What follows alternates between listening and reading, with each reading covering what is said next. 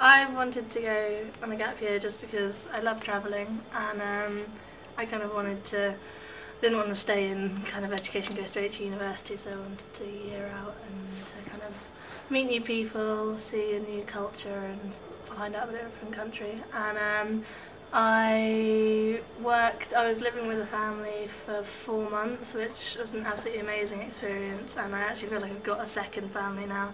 I call them like my Brazilian brother and sister, my mum and dad, which confuses everyone, but yeah, so that was amazing. And teaching also was really good, really rewarding, and I feel like I've gained a lot from it. I've come back and I kind of just want to go back out there again. So.